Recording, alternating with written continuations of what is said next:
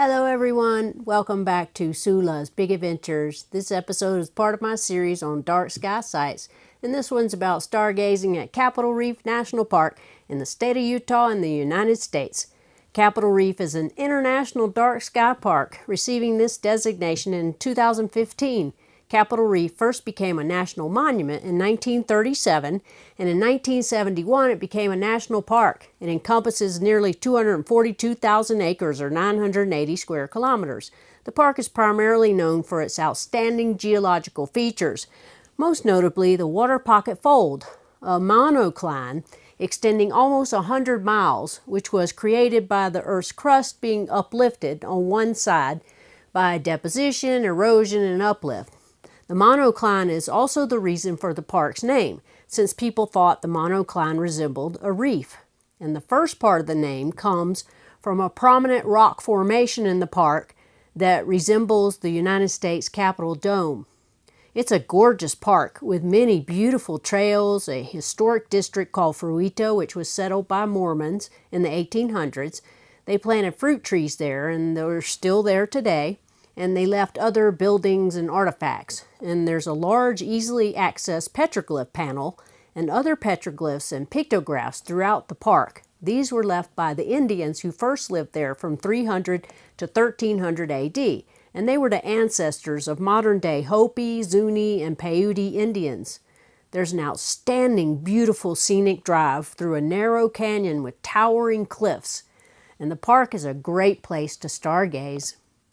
There's one campground, the Fruita campground, that's not a good place to stargaze because it's covered by trees. But it's very conveniently located near the visitor center, which has very appropriate lighting. There are many places in the park, though, where you can set up your telescope and stargaze under dark skies. I first visited Capitol Reef National Park in 1995 when no one had heard of it. And back then I only had my 90mm Maxutov Cassegrain telescope, but I would say the skies were much darker back then. If you don't want to camp at Fruita Campground, there are several lodges that have been built over the years that are right outside of the park entrance. But some of them are not really suitable for stargazing. I would recommend you not stay at the Capitol Reef Lodge or resort, which has a lot of unnecessary lights, including Christmas lights that are strung up along every one of the many buildings comprising this lodge. Also, stay away from the Noor Hotel, also horribly lit up and creating massive light pollution for miles. The cute little town of Torrey is just 8 miles away from the park entrance. And the town is also an international dark sky site, and they've tried very hard to reduce light pollution there. I would recommend staying at one of the nicely and appropriately lit lodges there, such as Red Sands Lodge or the Skyview Lodge. Just past Torrey is the town of Bicknell, which is not a dark sky site, and that's evidenced by the many overly lit hotels, such as the one we unfortunately selected to stay in, the Aquarius Inn. The room was very nice and it had nice amenities, but it had an unfortunate 24-hour light on the outside of the swimming pool. I have no idea why it was there or what its purpose served other than to prevent you from seeing a single star from the parking lot. I don't recommend the Aquarius Inn either.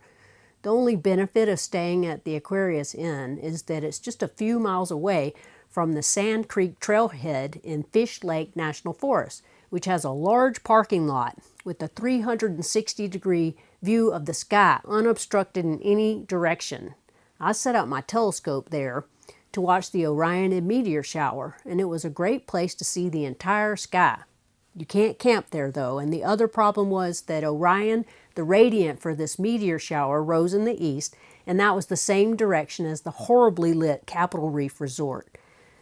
And do not under any circumstances try to stargaze at the Gooseneck's Panorama Point parking area.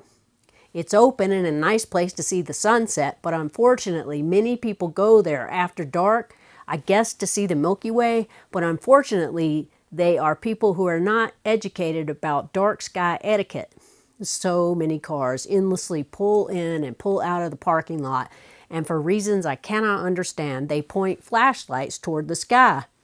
If there's only one thing you take away from my videos, I hope that it is that you must have a red headlamp or red flashlight if you want to see anything in the night sky, whether it's the Milky Way, a meteor shower, or just to see a lot more stars than you will ever see from your home.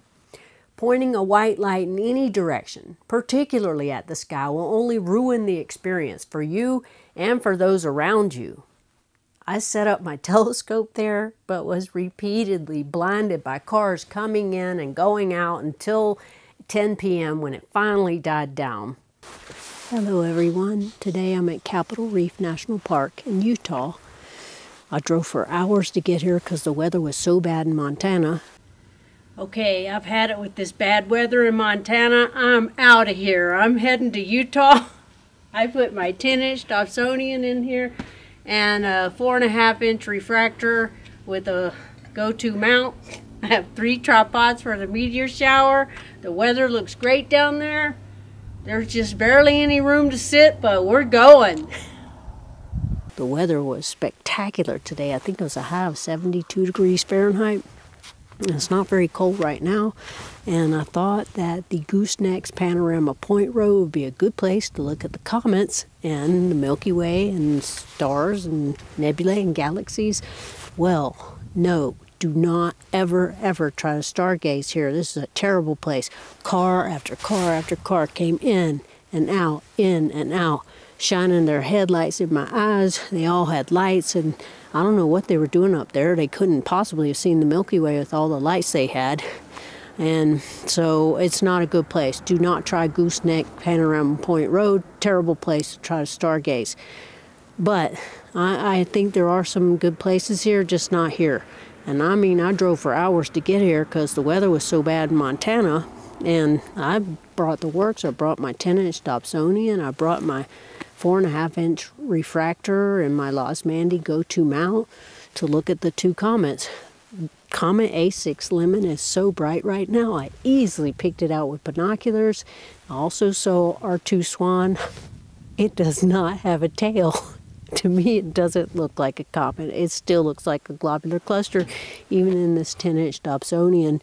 I took a bunch of pictures, but a lot of them were ruined by headlights. But hopefully tomorrow will be better. I'm not coming here. I'll find another dirt road that's better, no people and no headlights. And I will also see the Orion and meteor shower, so I'll see you tomorrow.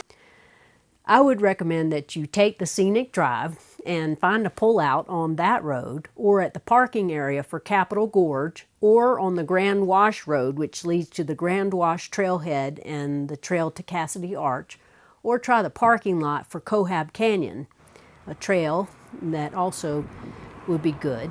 Outside of the park, there's the Fish Lake National Forest Sand Creek Trailhead that I mentioned. And also there's Bees Road, where many campers go to camp for free, and it's just a few miles outside of the Capitol Reef entrance.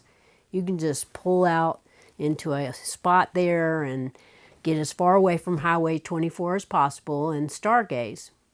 There's also the Water Pocket Fold area, much less frequented, and it has many more places to set up your telescope. And I believe it's darker on that side of the park, but a bit of a drive to get to it.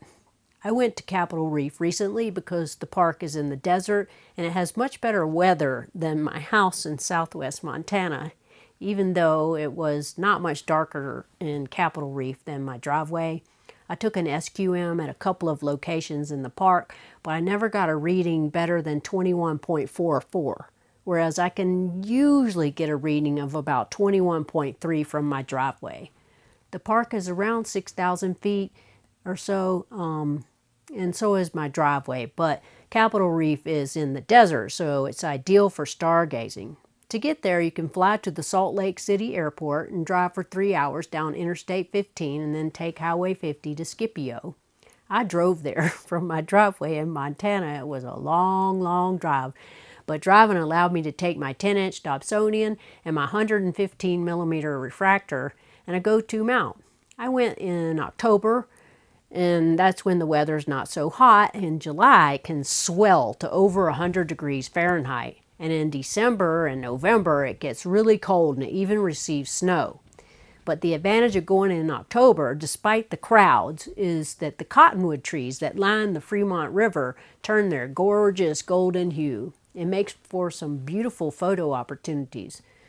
Though it's past Milky Way core season by October, you can still get some great nightscape photos there. I prefer going in June when the temperatures are sweltering, but when you can get some good Milky Way art shots and there aren't as many people, and you can find more secluded places to stargaze. Well, that's it for now. I hope you enjoyed it. Dark skies forever. Sula, signing off.